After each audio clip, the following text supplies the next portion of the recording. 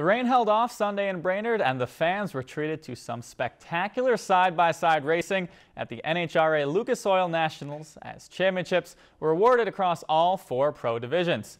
Starting in the Pro Stock Bike division, it was an all-Harley final. Eddie Krawick had never lost a final this year, and Andrew Hines had never won. It stayed that way. Krawick wins for his 3rd championship at BIR. In the Pro Stock Cars, Tanner Gray foul starts at the beginning. Derek Kramer coasts to the finish for his 2nd championship of the year. Funny Car division, Jack Beckman was 14th in qualifying, but he showed up on Sunday. He takes home the championship with a 3.961. But the Top Fuel division stole the headlines on Sunday as part-time racer Billy Torrance, at the age of 60, wins his first Top Fuel event of his career, defeating Antron Brown. The pit crew goes absolutely bananas. They're pumped up. Here are the winners once again. Kramer clinches a spot in the countdown with a win.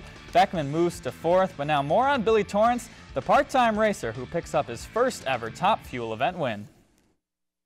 At this level, there's pressure on everyone to win for your sponsors and people that are you're promoting out here. Certainly, I just wanted to win because we race for fun, and Antron is a tremendous racer, and you just got to be on your game to get after him.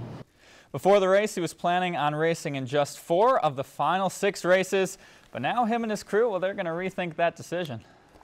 I'll check with those boys.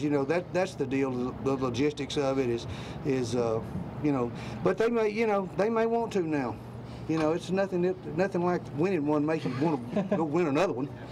If you enjoyed this segment of Lakeland News, please consider making a tax-deductible contribution to Lakeland PBS.